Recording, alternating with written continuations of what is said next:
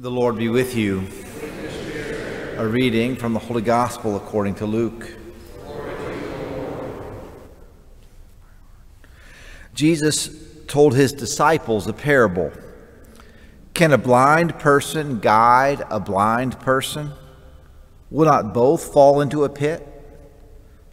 No disciple is superior to the teacher, but when fully trained, every disciple will be like his teacher. Why do you notice the splinter in your brother's eye, but do not perceive the wooden beam in your own eye?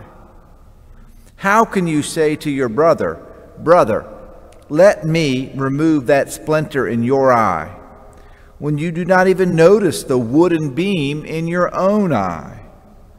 You hypocrite, remove the wooden beam from your eye first, then you will see clearly to remove the splinter in your brother's eye.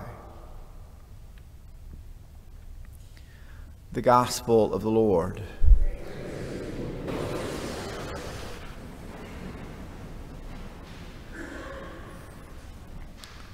There's a proverb in the book of Proverbs, in the Old Testament, chapter 12, verse 1. I don't have it memorized word for word, but it essentially says that the fool hates to be corrected, but a wise person wants to be corrected.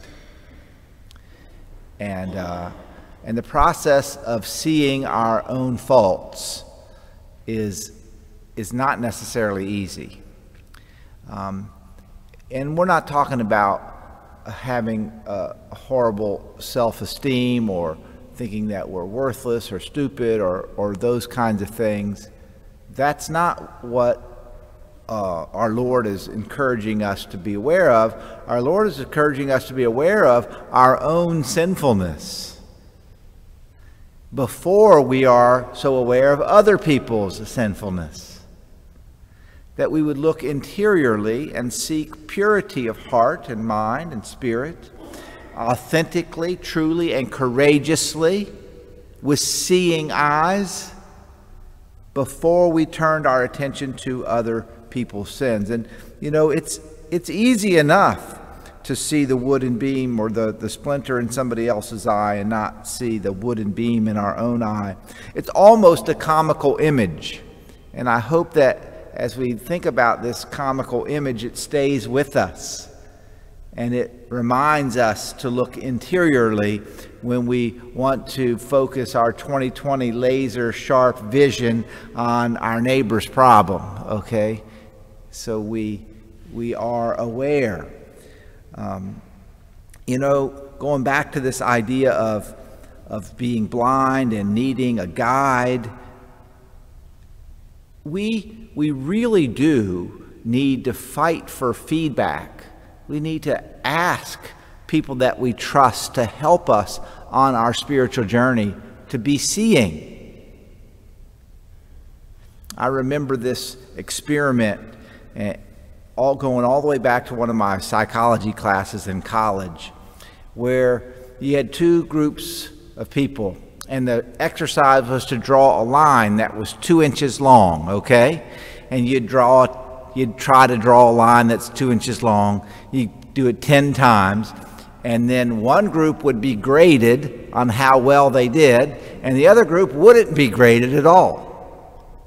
Now, I think it's a no-brainer that the group that wasn't graded didn't get any better at it. Their lines were equally off the whole time. They drew them 10 times, they drew them 10 more times, they ended up drawing 100 times, and they had 100 lines that were equally wrong. But the group that drew, and then they would look at them and they would correct them, they got better and better and better at that. And it just goes back to the reality that, you know, we need to be able to perceive what is wrong, and we need the courage to be able to hear that from ourselves and from others. And so our Lord tells us, you know, seek to perceive your own faults so that then you can see clearly. Can a blind person guide a blind person? Will not both fall into a pit?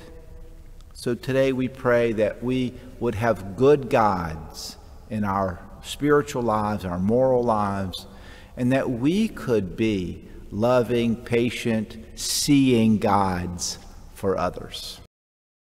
This is your invitation to give yourself a beautiful gift. Are you interested in Catholicism, learning more about the Catholic faith? We have a process here at Our Lady of the Gulf to teach, to grow in faith, and we want you to join.